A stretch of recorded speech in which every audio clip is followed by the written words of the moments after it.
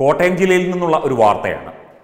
നമ്മൾ ഇതിനു മുൻപ് അന്യസംസ്ഥാന ലോബി കേരളത്തിൽ പിടിമുറുക്കുന്നതായിട്ടും ബംഗ്ലാദേശികൾ ഉൾപ്പെടെയുള്ള ആൾക്കാർ എറണാകുളം ജില്ലയിലെ പെരുമ്പാവൂർ തുടങ്ങിയ പ്രദേശങ്ങളിൽ കേരളമൊട്ടാകെ തന്നെ ഇങ്ങനെ വിലസുന്നതായിട്ടും നമ്മൾ പലവുരു വാർത്തകൾ നൽകിയിരുന്നു. പല തരത്തിലുള്ള വാർത്തകളും മുന്നറിയിപ്പുകളുമൊക്കെ തത്വമയി ന്യൂസ് നൽകിയിരുന്നു. ഇതിപ്പോൾ കോട്ടയം ജില്ലയിൽ നിന്നുള്ള ഒരു സംഭവമാണ്.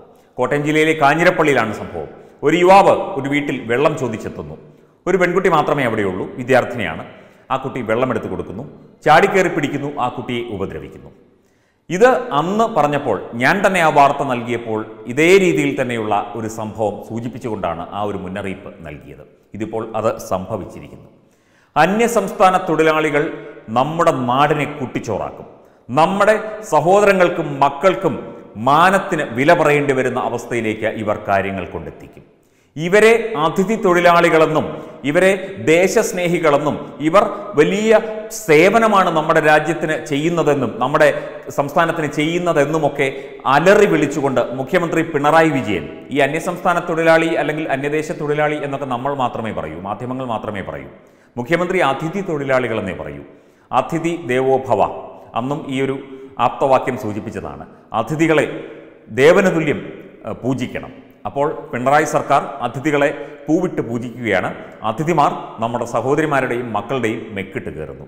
അപ്പോൾ പിണറായി വിജയൻ ഒരു സമാധാനം വരുമായിരിക്കും. നമ്മുടെ നാട്ടിലെ സ്ത്രീകളുടെ മാനത്തിന് വില പറയുന്ന അവസ്ഥയിലേക്ക് കാര്യങ്ങൾ എത്തിയിരിക്കുന്നു. ഈ അന്യസംസ്ഥാന തൊഴിലാളികൾ അവർ പല ലോബികളിൽപ്പെട്ടവരാണ്. അവർ പല ഉദ്ദേശത്തോടു കൂടി നമ്മുടെ നാട്ടിൽ വരുന്നവരാണ്. അവർ അന്യദേശത്ത് നിന്ന് നമ്മുടെ നാട്ടിലെത്തി വിധ്വംസക തീവ്രവാദ പ്രവർത്തനങ്ങൾ നടത്താൻ തയ്യാറെടുത്ത് നടക്കുന്നവരാണ്. അതിൽ ഒരു വിഭാഗം ജീവിക്കാൻ വേണ്ടി നമ്മുടെ നാട്ടിൽ വന്ന് ജോലി ചെയ്യുന്നവരായിരിക്കാം. പക്ഷേ അതിനിടയിൽ ഈ നുഴഞ്ഞുകയറ്റക്കാരുണ്ട്. ഇത് മാധ്യമങ്ങളും അതുപോലെ തന്നെ രഹസ്യാന്വേഷണ ഏജൻസികളുമൊക്കെ എത്ര തവണ മുന്നറിയിപ്പ് നൽകിയതാണ്. എങ്കിലും ഇവരെ ഒതുക്കാൻ, ഇവരെ കൃത്യമായി ഒതുക്കാൻ ഒരു നടപടി കേരള സർക്കാർ കൈക്കൊള്ളുന്നില്ല. മാത്രമല്ല NRC ദേശീയ പൗരത്വ രജിസ്റ്ററുമായി ബന്ധപ്പെട്ട കാര്യങ്ങൾ കേന്ദ്ര സർക്കാർ വളരെ ചടുലമായി മുന്നോട്ട് കൊണ്ടുപോയിക്കൊണ്ടിരിക്കുകയാണ്. അതിനെതിരെയാണ് ഇവരുടെ ശബ്ദം. അപ്പോൾ ഈ ലോബിയിങ്ങിൽ ഇടതുപക്ഷത്തിനും കേരള സർക്കാരിനുമൊക്കെ പങ്കുണ്ടോ? ചോദിച്ചു പോവുകയാണ്. NRC നടപ്പിലാക്കി അനധികൃതമായി താമസിക്കുന്നവരെ, നമ്മുടെ നാട്ടിൽ താമസിക്കുന്നവരെ പിടിച്ചു പുറത്താക്കാനുള്ള ഒരു ശ്രമം നടക്കുമ്പോൾ ഈ നാട്ടിൽ ഈ അന്യസംസ്ഥാനക്കാർ ഇത്രയധികം പ്രശ്നങ്ങൾ ഉണ്ടാക്കിയിട്ടും അതിനെ സ്വാഗതം ചെയ്യുന്ന, ശരി ചെയ്തോളൂ എന്ന് പറഞ്ഞ് അവരെ വീണ്ടും വീണ്ടും പൂവിട്ട് പൂജിക്കുകയും അതിഥികളായി കണക്കാക്കി അവർക്ക് താമസ സൗകര്യവും അവർക്ക് അലവൻസുകളും നൽകുകയും ചെയ്യുന്ന കേരള സർക്കാരിനും ഈ ലോബിയിങ്ങിലും തീവ്രവാദത്തിലും പങ്കുണ്ടോ? അല്ല, മുസ്ലിം തീവ്രവാദികൾ തീവ്ര ഇടതുപക്ഷ വിഭാഗവുമായി കൂട്ടുകൂടുന്നു എന്നുള്ള വാർത്തകളൊക്കെ നമ്മൾ കണ്ടതാണ്, കേട്ടതാണ്. അപ്പോൾ ഇതൊക്കെ തന്നെ സംശയിക്കേണ്ടിയിരിക്കുന്നു. ഈ അന്യസംസ്ഥാനക്കാർ ഇപ്പോൾ കോട്ടയത്ത് ഒരു സഹോദരിക്ക്, ഒരു മകൾക്ക് ഇത് സംഭവിച്ചു. നാളെ ഇതാർക്കും സംഭവിക്കാം, എങ്ങനെ വേണമെങ്കിലും സംഭവിക്കാം. മക്കളെ അല്ലെങ്കിൽ സഹോദരിമാരെ വീട്ടിൽ നിർത്തിയിട്ട് പകൽ സമയത്ത് പോലും മനുഷ്യന് പുറത്തിറങ്ങാൻ വയ്യാത്ത അവസ്ഥയിലേക്കാണ് കാര്യങ്ങൾ എത്തിയിരിക്കുന്നത്. ഇത് അവസാനിപ്പിക്കേണ്ടതുണ്ട്. ദേശീയ പൗരത്വ രജിസ്റ്റർ വന്നു കഴിഞ്ഞാൽ ഒരു പരിധിവരെ ഇതിന് ഒരു സമാധാനമാകും. എവിടെയെങ്കിലും കേട്ടിട്ടുണ്ടോ ഏതെങ്കിലും ഒരു രാജ്യത്ത് യാതൊരു രേഖയുമില്ലാതെ ഒരാൾക്ക് സ്ഥിരമായി താമസിക്കാൻ പറ്റുമോ? ഏതെങ്കിലും ഒരു രാജ്യത്ത്? ഗൾഫ് രാജ്യത്ത് പറ്റുമോ? വേണ്ട. ചെറിയൊരു രാജ്യമായ ശ്രീലങ്കയിൽ പറ്റുമോ? മറ്റ് രാജ്യങ്ങളിലൊന്നും പറ്റില്ല. അതുകൊണ്ടാണ് ഇവർ എല്ലാവരും ഇങ്ങോട്ട് വരുന്നത്. കൃത്യമായി തന്നെ NRC കേന്ദ്ര സർക്കാർ നടപ്പിലാക്കും. ഇവരെയൊക്കെ ഒരു പാഠം പഠിപ്പിക്കും. പിണറായി വിജയന്റെ അതിഥി തൊഴിലാളികളാണെന്ന് പറഞ്ഞ് ആ സമയത്ത് നെഞ്ചത്തടിച്ച് നിലവിളിക്കാതിരുന്നാൽ മാത്രം മതിയായിരുന്നു. ഇവിടെ അംഗീകാരവും രേഖകളുമില്ലാതെ ഇവിടെ താമസിക്കാൻ പറ്റില്ല, ഇവിടെ ജോലി ചെയ്യാൻ പറ്റില്ല. അത് ഇവിടുത്തെ നിയമമാണ്. ഇവിടെ ജീവിക്കുന്നെങ്കിൽ, ഇന്ത്യയിൽ ജീവിക്കുന്നെങ്കിൽ ഇന്ത്യയിലെ നിയമം അനുസരിച്ചിരിക്കണം. അത് ഏത് അതിഥി തൊഴിലാളിയായാലും അന്യദേശക്കാരനായാലും സാധാരണക്കാരനായാലും വലിയ ആളായാലും മന്ത്രിയായാലും മുഖ്യമന്ത്രിയായാലും അതാണ് നമ്മുടെ ഒരു ചട്ടം. അതല്ലേ പാലിക്കേണ്ടത്.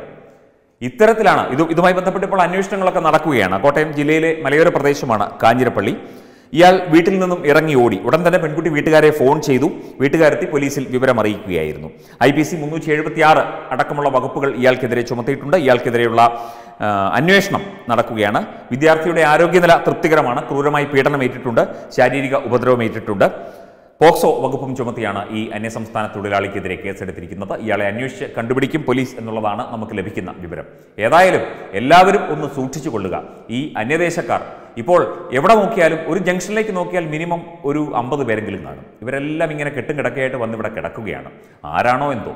ഏതായാലും സത്വരമായ നടപടി ഈ ഒരു വിഷയത്തിൽ കൈക്കൊള്ളേണ്ടത് അത്യാവശ്യമാണ്. ഇല്ലെങ്കിൽ ഇതുപോലെയുള്ള അനിഷ്ട സംഭവങ്ങൾ ഓരോ ദിവസവും നമ്മളെ തേടിയെത്തും. എത്ര ദുഃഖകരമായ അവസ്ഥയാണത്. തീർച്ചയായും അത് പരിഹരിക്കപ്പെടണം. ഈ പ്രശ്നം പരിഹരിക്കപ്പെടണം.